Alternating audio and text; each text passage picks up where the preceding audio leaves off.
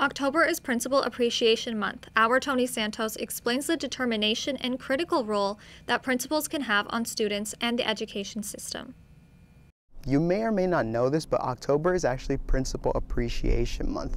And I like to think that someone like yourself has had some type of influential figure in their lives.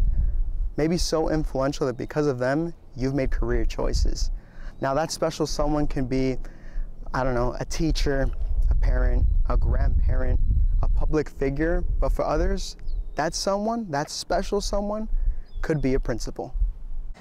I want students to remember me as that principal who cared, that principal who provided for them an education that got them ready for the world.